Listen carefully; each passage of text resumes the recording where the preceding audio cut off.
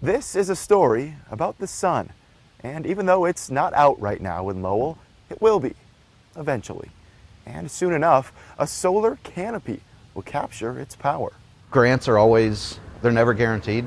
So when you win one, use it well.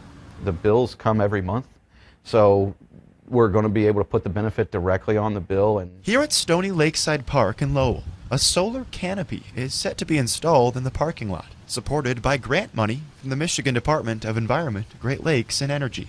we're confident that the families that ultimately receive this benefit, it's going to make a meaningful impact on their ability to live their lives. A portion of the energy it generates for Lowell Light and Power will be used to lower the electrical bills for its low-income customers. A total 20% reduction in cost. It'll be something that people who greatly need this enhancement will be able to benefit from. If it's generating the kilowatts and the energy that it is to help the people that they say it's going to, if it does those things, I think that in itself is a success. The cost of the canopy is around $900,000, most of which is likely to be covered by the grant program.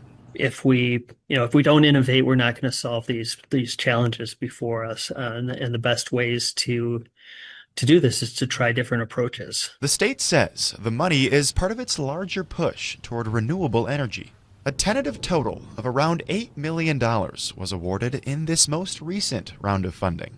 And there's much more where that came from, up to $20 million for future applicants, set on solar. I'd like to see our state thrive by helping to cultivate this industry and the workforce to sustain it. And,